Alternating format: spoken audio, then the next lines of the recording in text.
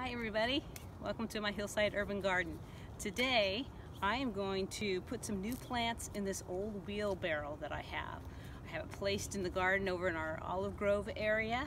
So I've had, as you can see, some succulents and some other kinds of plants in here, and I'm actually going to reuse some of these. But right now what I'm going to do is I'm going to dig them out. I'm going to put new soil in. So I'll meet you back here when I got that all done. Okay, we're back. I have taken out the old soil and plants, and I actually have a little piece of weed cloth at the bottom because this old wheelbarrow has some holes in there. I don't want to lose a lot of soil. And then I put all new soil in there. That's what you got to do when you change these things out. And this is also potting mix, so it's really like a pot. So I've got some drought tolerant plants today. I got a tiger euphorbia, great plant. Look how pretty that is. I've got a lavender, and I've got a superbena. And this one is Vanessa. Really pretty. You can see it's got some purple and white on here. And I'm going to try to reuse some of those succulents I dug out as well. So what I'm going to do here is that I think we'll plant the superbena down here by the front because that can cascade over, kind of take up this area here. And the fertilizer that we put in today already has the fertilizer in there, the time release. So one less thing we have to do. So let's put that in here. I'll kind of lean it a little bit, so kind of tell the plant where we want it to grow. That in there.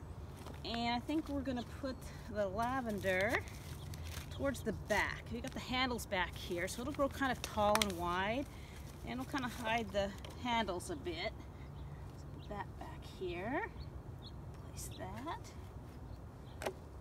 Okay. And then we've got the euphorbia. I really like this plant.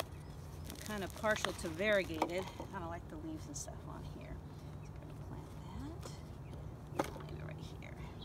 And remember, even after you place these plants, if you don't like where they are, you can move them around.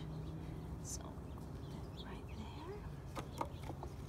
there. Move all this stuff here and all my tags. Remember always to read your tags. Okay. I think I might move this just a little bit over. There we go. And I've got some rocks here too. So we can use those for decoration, and we can also use it to retain some soil if we have to as well. So I think we're going to put some rocks around here and give it some nice color. And I've got some of those succulents over here. And I'm just going to take those up. See, they kind of came out in big globs. And we'll repurpose some of those. We'll just kind of break up the soil a bit. And we've got some rocks. Maybe we'll plant some. They got some good roots on there. Plant some right in front of the rock here. We'll give it a good dose of water, and it really should be just fine. And what else do we have over here? I've got a little bit of a succulent right here. We'll